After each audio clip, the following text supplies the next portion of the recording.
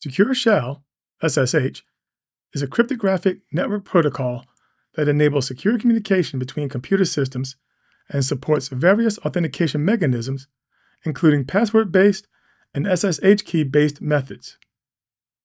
SSH keys, which consist of one private key and one public key, eliminate the need for passwords by providing secure authentication, making them ideal for script-based processes and automation tasks.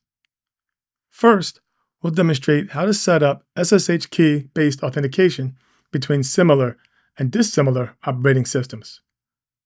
Later in the video, we'll cover installing OpenSSH Server, SSHD, on various operating systems. We use a tool called SSH Keygen to generate authenticating SSH key pairs using any of the encryption algorithms below: RSA, DSA, ECDSA, ED25519. Assume two systems, one remote and one local. On the local system, while logged in as the user, type SSH-keygen-T RSA-B 4096. This will generate an SSH key pair using the RSA algorithm with a 4 kilobit key size. If we want to use the newest algorithm, we just type SSH-keygen. Hit Enter to accept the default path and file name, or enter a custom one. For the passphrase, in this example, we'll leave it empty by hitting Enter twice. By default, the path and file name is ~/.ssh/id_algorithm for Linux and $env user profile \/.ssh\id_algorithm for Windows. Under the .ssh folder, under the user's home directory or Windows profile, there will be two files: the private key and the public key. For the key pair to work, the private key must be readable and accessible only by the user. Use these commands to get the file permissions: Linux, Windows PowerShell, Windows Command Prompt. After creating the key pair, we need to copy the public key to a file named authorized_keys in the user's .ssh directory on the remote system. This will allow SSH and SCP commands to work without typing a password. For Linux to Linux, this is easily accomplished using the ssh-copy-id command. The command copies the user's SSH public key to the .sh/authorized_keys file on the remote target system. Once that's completed, SSH and SCP commands to the remote system can be performed without using a password. Unfortunately, but not unexpectedly, using the ssh-copy-id command to copy the public key from Linux to Windows will not work. You will get an exe is not recognized as an internal or external command error, and on the Windows remote system, you'll see a weird file under the user's profile. You can safely delete this file. For Linux to Windows, you must manually copy the public key using the scp command. The quotes enclosing the path are important for the file to copy properly. Then, on a remote Windows computer, under the user's profile, if not already there, create a .ssh directory. Copy the contents of the copied public certificate into the .ssh \authorized_keys file. It's very important that you append the authorized_keys file and not overwrite it if you have multiple hosts. Once completed, SSH and SCP commands from Linux to the remote Windows system can be performed without a password. You can use SSH to connect Windows to another Windows terminal session without requiring a password. The process is similar to that used for Linux to Windows. Manually copy the public key using the scp command. Copying using UNC pathing and other methods work also. Append the contents of the copied public certificate into the .sh/authorized_keys file. It should now be possible to SSH from one Windows system into another without using a password. However, the preferred method for remote terminal access without requiring a password is to configure Windows Remote Management and WinRM Trusted Hosts. Open an administrative PowerShell session on both the local and remote Windows systems. Enable Windows Remote Management. Add systems and/or domains to trusted hosts. Remote in using enter-ps session. Another method of connecting to a remote system via SSH without a password is to use the -i identity file option. When using SSH-i, we specify the remote system's private key. In this case, the user's public key on the remote system is copied to the users.sh/authorized_keys file on that system. The user's private key from the remote system is copied to the user's profile on the local system from where they initiate the SSH session. The private key can be in the .sh or another folder, but it must be readable and accessible only by the user. From any Linux, Unix, or macOS local system with the private key, you can use SSH-i without a password.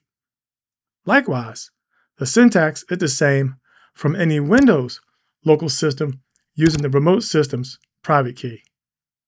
This is how Azure uses SSH keys. It provides the private key to the user connecting to the hosted remote Linux system. To enable SSH communications between systems, we need to have OpenSSH Server, SSHD, installed. In Server Manager, Local Server, enable Remote SSH Access. Hit Enter to accept the default Yes. Click the Refresh button to reflect the updated status. In Server Manager, under the Tools menu, select Services. The OpenSSH Server service will show a status as running with a startup type set to automatic. Server Manager, Tools, Windows Defender Firewall with Advanced Security. Under Inbound Rules, under OpenSSH Server, Advanced tab, you may need to check your appropriate network profile. Server Manager, Tools, Computer Management, expand local users and groups. Windows Server 2025 and Windows 11 have an OpenSSH user group that defines which users are allowed to connect via SSH. Server administrators are allowed by default. The SSHD_config file is located in the C:\programdata\SSH folder, and the SSH executables are located in the C:\Windows\System32\OpenSSH folder. Right-click Start, Settings, Apps. Click Optional Features, add a feature, and type OpenSSH.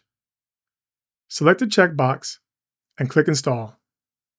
Once the installation is completed, in Server Manager, under the Tools menu, select Services. Open the OpenSSH Server service and set the startup type to automatic and start the service. Server Manager, Tools, Windows Defender Firewall with Advanced Security. Under Inbound Rules, OpenSSH Server, Advanced tab, you may need to verify your appropriate network profile. Server Manager, Tools, Computer Management, expand local users and groups, Windows Server 2022, 2019, 2016, and Windows 10 do not have an OpenSSH users group. Right-click and select New Group. For the name, type OpenSSH Users, provide an optional description, and add group members.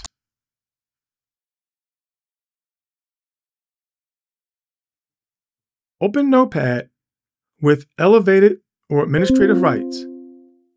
Edit the /d_config file and add the allow group line. The group names defined in the /d_config file must be listed in lowercase. This mimics the behavior of Windows Server 2025. Right-click Start, Settings, System, Optional Features. Click View Features and type OpenSSH. Select the checkbox, click Next, followed by Add. When installed, the status will read Added. In Ubuntu Desktop Linux 24.04 and earlier, the OpenSSH server may not be installed by default. In a terminal, check the SSH status. If nothing appears, double-check the installation status by using the apt package manager. If OpenSSH-server is not installed, install using the apt package manager. Once installed, check the status again. Ubuntu Server Linux, however, typically will have the OpenSSH server installed by default. SUSE and OpenSUSE Linux will automatically install the OpenSSH server, but it may be in a deactivated state. In a terminal, check the status. If the service is showing as disabled, enable and start. Check the service status again.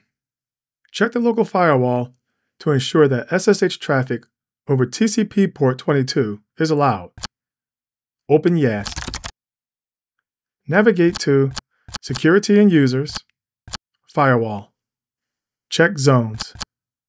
Open the zone that is active as denoted by an X mark.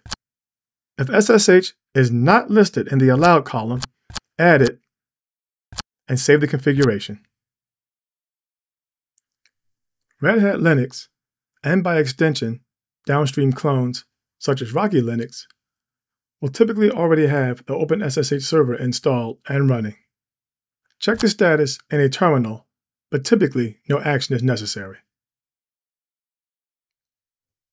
To prevent unexpected behavior with users who are Windows Server administrators, use Notepad running with elevated or administrative rights to edit the /d_config file and comment out the section Match Group Administrators.